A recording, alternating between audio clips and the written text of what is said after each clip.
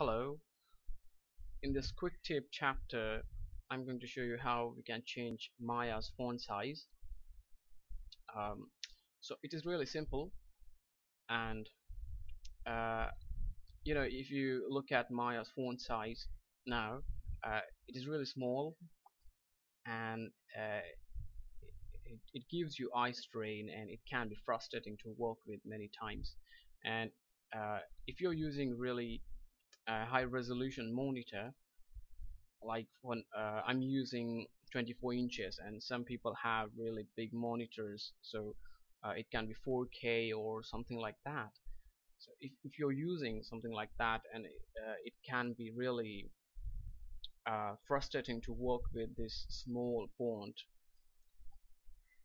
So let's do it. So first of all, just go to file and exit,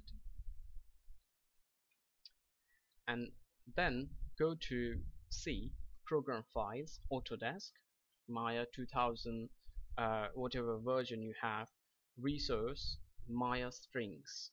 Alright, so that's all I'm gonna do. So this is what it should look like, and look for Maya strings. Now make sure you take a backup. I already have of original file, and then um, what you must do, go to your notepad. Now excuse me, just don't open it just like that. Right click on it and run it as administrator. If you won't run it as administrator, it's not going to save your Maya strings files. It's going to give you problems. So run it as administrator, and then open. Okay, just go to the same place and just all files, Maya strings, and open. Then press Ctrl F and type Tahoma. Alright, and this is what we are looking for actually. Alright, this part 11, 12, 12, 11, this. Now you will see this in here. Okay, so if you're using Mac, you want to change this number, so whichever is in front of Mac, just change that. If you're using Linux, so which is Unix, if you're using that, uh, change this number. And right now I'm using Windows. I'm going to go ahead and change this. I'm going to keep it, I think, 16.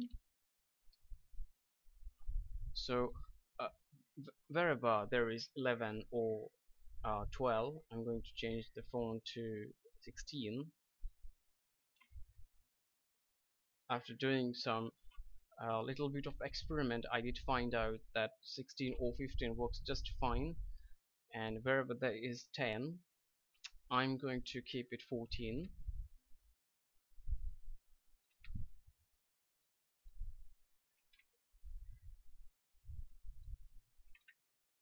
and 14 in here. Once you're done, save. This is what I'm talking about. Uh, if you are not in administrator mode, it will not save. It will give you problems. So just close it, and just open the Maya, and you can already see the font size, and there we go. And you can see our font size are larger than before, and this is what we want.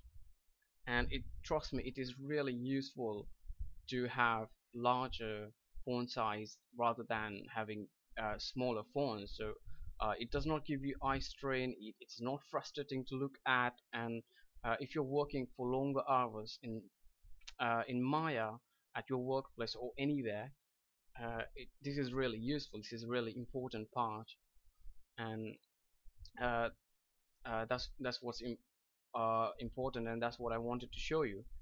So I hope it was useful for you, and thank you for watching. You have a good day.